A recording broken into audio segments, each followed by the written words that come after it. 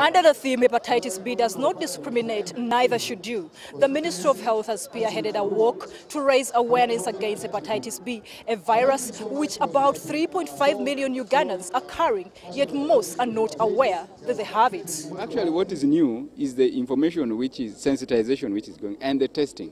So people are testing and they're finding themselves positive. It's not that there is an increase of hepatitis B in northern part of Uganda, but it's the increase of testing and therefore identification of those who have actually been infected for a very long time.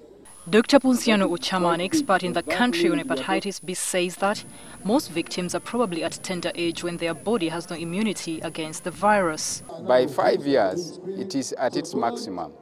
So when you get exposed to the virus when you are younger than 5 years of age, the virus tends to remain in your body for the rest of your life. And that occurs in 90 to 95% of children who get infected at birth or soon thereafter. According to statistics, about 90 to 95% of those who get it above 5 years of age, the body can easily fend off the infection and develop a permanent immunity.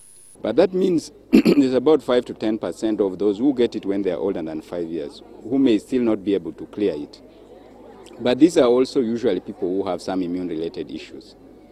The main mode of transmission is similar to HIV. It is contracted through unprotected sex, sharing of needles and razors, and through unscreened blood transfusions from an infected mother to her newborn at birth. The Minister of Health, Dr. Ugandan, says hepatitis B is a national health concern because it's a silent killer and it's widespread. Dr. Ocama says the need of awareness remains a priority at the time many people living with hepatitis B are facing discrimination. It does not spread through, sweat or touching people or greeting or having sharing toilets or water or food. One of the ways of prevention is to go for testing before the disease ravages the patient. You may not experience symptoms, but you may develop liver problems. An overwhelming 70% of cases of liver cirrhosis and liver cancer in Uganda. And ultimately liver failure. The complications of hepatitis B occur in about 30% of those who have the chronic infection. The treatment is available, but there's no cure. And so this treatment will have to go on usually for life, actually. And so one really needs to be certain that the person really requires treatment. A charity walk organized by the National Organization of People Living with Hepatitis B and the Ministry of Health was meant to raise awareness of this disease. We need money because 500 million shillings to strengthen the hepatitis B clinic in Arua Regional Referral Hospital. This money will help us buy the PCR machine for hepatitis B. Dr. Chris Barrio-Monsi, the State Minister for Health in charge of general duties, says healthcare workers face the highest risk of getting hepatitis B.